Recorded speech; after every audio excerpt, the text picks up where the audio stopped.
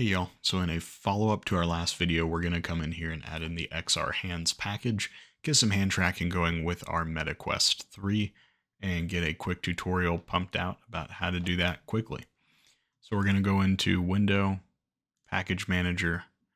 Inside of the Unity registry, we're going to search for XR Hands. So just to show us doing that live here, I'm going into the version history. I'm grabbing the install for the most recent release. So it's 1.4.1 for me. And once that is installed, we're then going to go straight into the sample scene that's going to come with it. This used to be a pretty intensive thing to get hands working in the scene, but with our new demo scene, I think it's much more simple. So that appears to have been completed. So if I go into the project, I now have XR Hands. And let me come in here and grab, where do we want to get this from? I believe it's actually back under the XR interaction toolkit that we already have. And I can grab the XR Hands right here. So I'm grabbing the hands interaction demo underneath the XR interaction toolkit.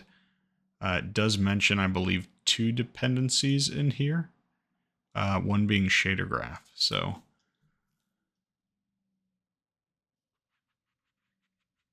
okay, so let's just hit fix on the very first thing that pops up in project validation. And then this is going to fix for me. Again, the ease of use of this is something that I cannot overstate. It is spectacular to not have to hunt down what I'm missing. And then we have shader graph, and let me just see. So that's something that's already in the project. I don't need to worry about it. Fantastic. All right, and now we're going to go down in XR Interaction Toolkit into our version, open up the Hands Interaction demo, and we're going to pop open the Hands demo here. The other thing that we need to do here is go into Edit, Project Settings, come into our XR Plugin Management and into OpenXR. And we want to turn on anything that we see that is hands related. I'm just going to turn on hand interaction poses, hand tracking subsystems, and meta hand tracking aim. We should be good to go. Just to keep everything nice and clean as we always do, I'm going to close out of the editor and relaunch it, and we'll be back in just a second. Let's check it out in headset. All right, so we're going to go ahead and start recording.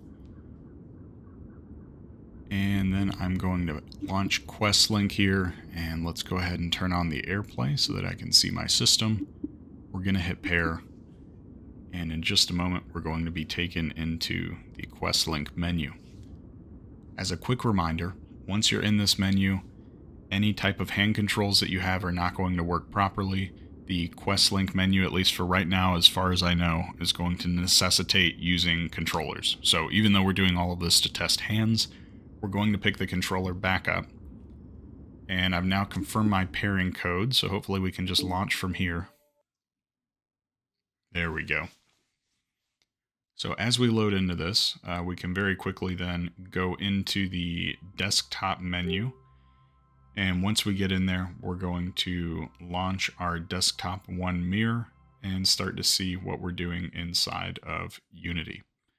And when we pop up on the other side here, our hands are working. Fantastic. So that's exactly what we want to see right out of the gate.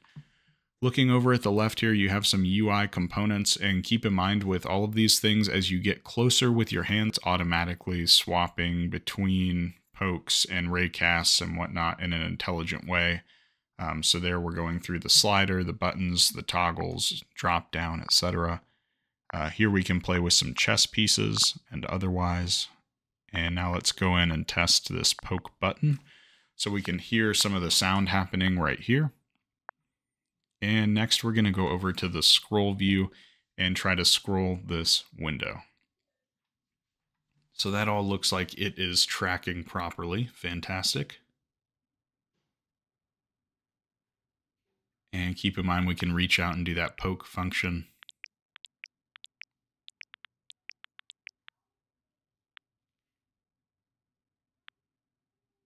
And as we hit the numpad underneath, it's going to go between our different options within the scroll view.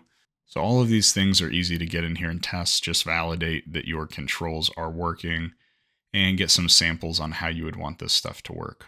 So here we're going to pinch to pick up, and keep in mind that this is going to localize the pivot rotation to wherever you've pinched.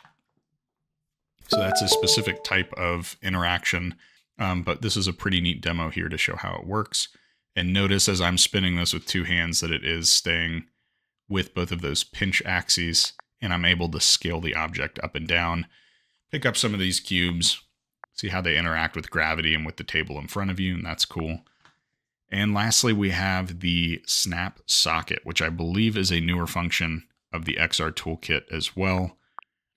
And with this, essentially the way that it works is as you hold it with your hands, you reach out, and as it overlaps this box that's living in space, it's going to automatically orient and snap the piece in, and it will leave that piece there if you let go. It will stay with your hands if you pull it back. So I think that's a good look at what we accomplished here today. Let's go ahead and hop back out of the headset and wrap up.